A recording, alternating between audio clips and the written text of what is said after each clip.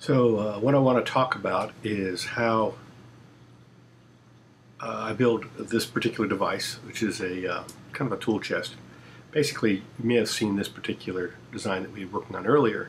So the first thing I want to do is I want to break it apart, this solid apart, and create some parting lines. And so that's kind of what I'm doing here. Is I'm creating a parting line, and then I'm going to mirror it. And once I've mirrored it, I'll join them together.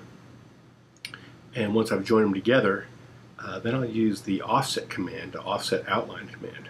Actually, no, I'm sorry, I'll fillet it first. Here's what I'm doing. I'm filling that line. Now I'm doing the mirror, the offset command. You can see I'm using 0.5 millimeters and using cap ends. So you can see I've done that. Now I just go into the Boolean command and hit the difference button and then delete the actual curve. And now I've got a full-blown Boolean subtraction, so I've now got the lid done.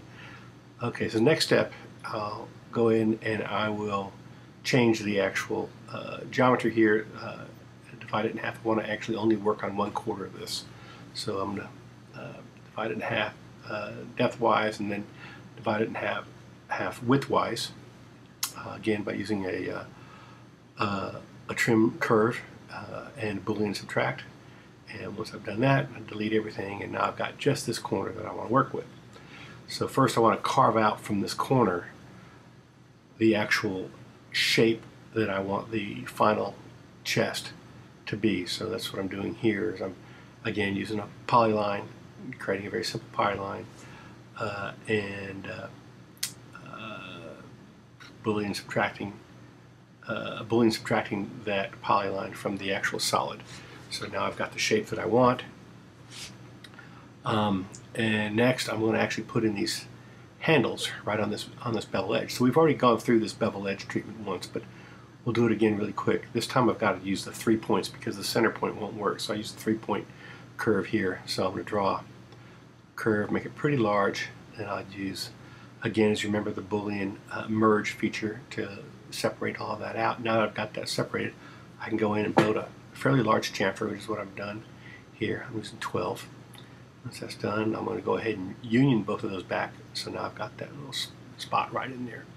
Once that's done, I'll add some fillets around the surface. And there, got that done. Use it a little bit smaller than that, maybe 3.5. And now, again, we're going to add these fillets here as well, the same, so they're matching. Now we're going to go ahead and bevel these out. First I thought maybe a fillet would look good, but I decided no, we'll go back and use the bevel command like we did earlier so we can keep the design language consistent. And there we are. Now I'm going to take this group and I'm going to take that surface and extend it by extruding it all the way down, but it turns out I really can't do that because it won't snap to that bottom piece. So I'm going to take and create these outlines, these curves, and it turns out they don't work either by lofting them, the exact curves in here. So I'm going to just remove one, take one, and copy it, and paste it, and join it. There you go, joined it, and then I'm going to copy that, paste it, and move it to the top so I can select both of them, loft them, and now I'm good to go. So now Boolean union everything, and I'm going to add a little fillet on the edge here. And it turns out, as I keep trying to add a fillet, it's not going to work because of the fact that I guess the shape is just too complicated. So I'm going to go back and Boolean them before I do the, fillet them before I do the Boolean. Now that I got that done, now I'm going to take both, and then I'm also going to actually do the same with here, add some more fillets along here as well before I do the Boolean. So we've got that done. Once that's done, I'll take both of them and I'll Boolean union them, so I've got the whole thing. So there's my handle.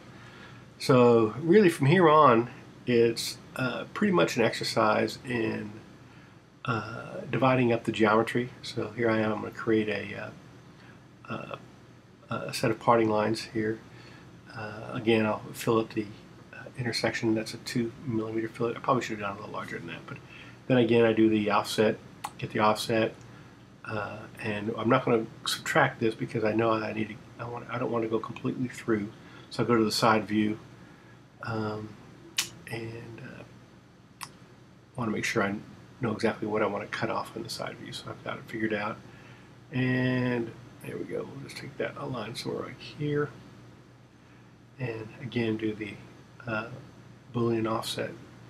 And then, I'm sorry, the offset in the cap lines, and then use it to Boolean subtract. So now I've got that front face created, and then I quickly add this little quadrant up here. So the next challenge is going to be I'm going to put a little relief along the bottom, because it's going to be kind of a pocket door that comes out of here. So here's the actual bottom detail. Fill that,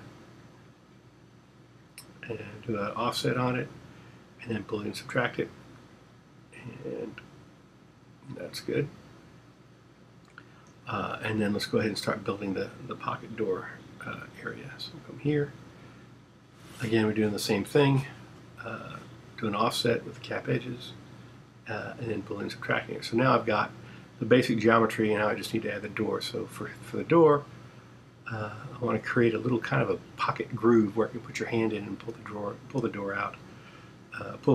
It's kind of like a pivoting trash can kind of thing. It comes out of it. So I'll come in here, and I'm basically making all, lining these up so they're straight, selecting all these points, using a vertical alignment tool on the bottom of those, and then make sure that I'm staying consistent. Let's go ahead and add radiuses to the corners, to the edges here, or the corners of this particular cutting curve here. Once we get that down, let's go ahead and first I start to Boolean subtract it, which is a mistake. What I really want to do is Boolean merge, and so you'll see what happens when I subtract it. Okay, so I've got it as away, so that's not really what, because I want to keep that surface.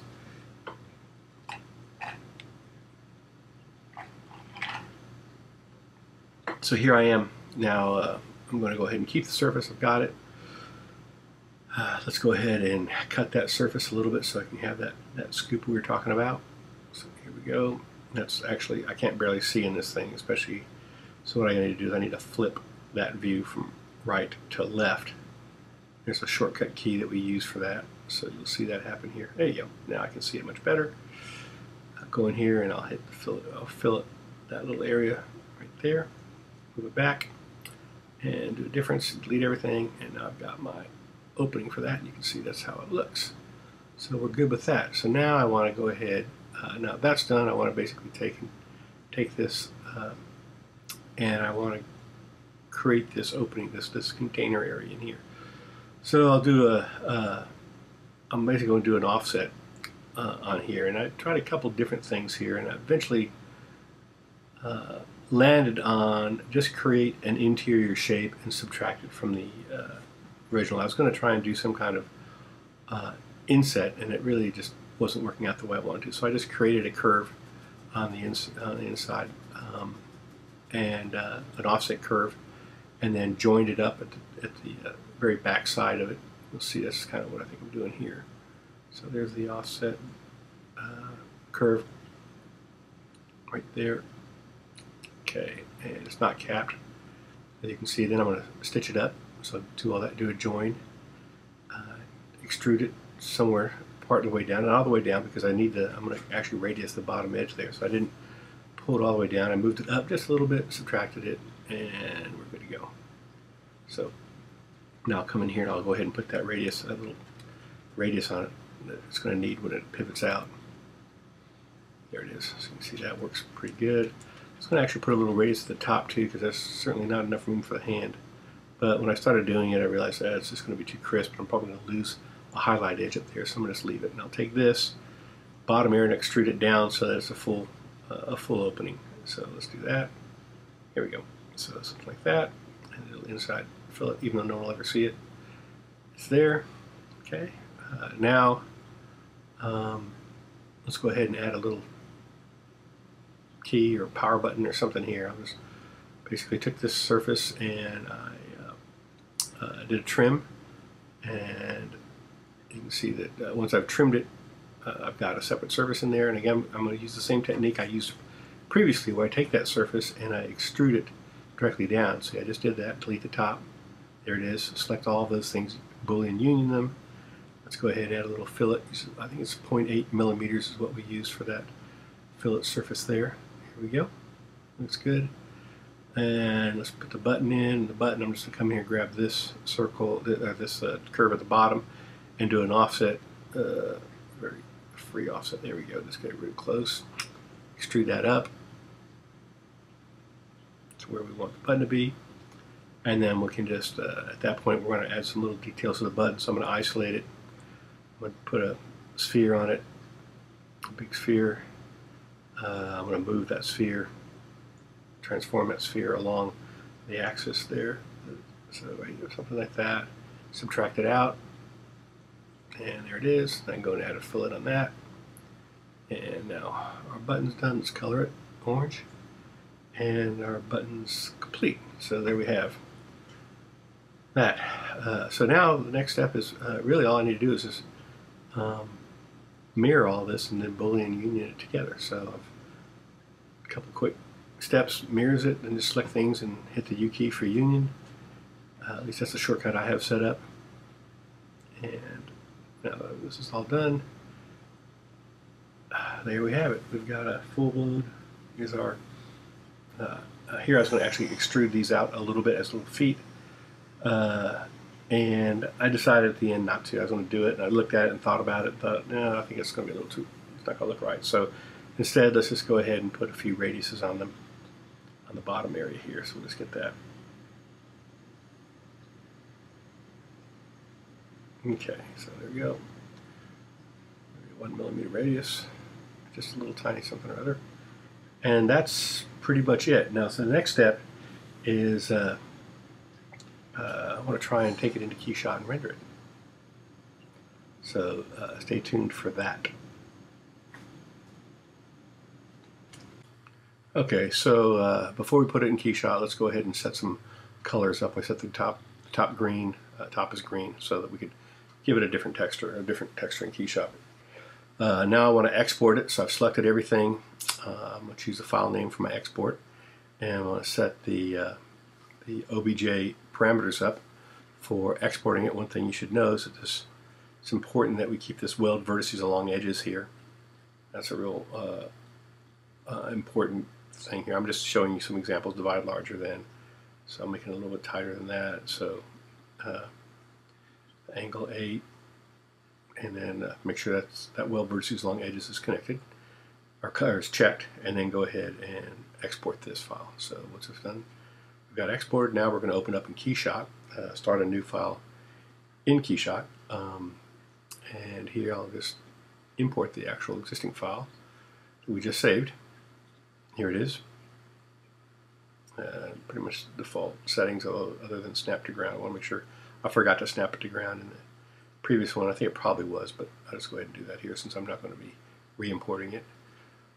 Came in, filled the screen completely, so I'm going to go and say center and fit part. So now I can see the whole thing. So now there is our product. Now the first thing I want to do is I'm going to put a chrome texture on this, a real dark chrome color, something that is extremely reflective, because what I'm trying to do is set the edge, the round edges feature on here.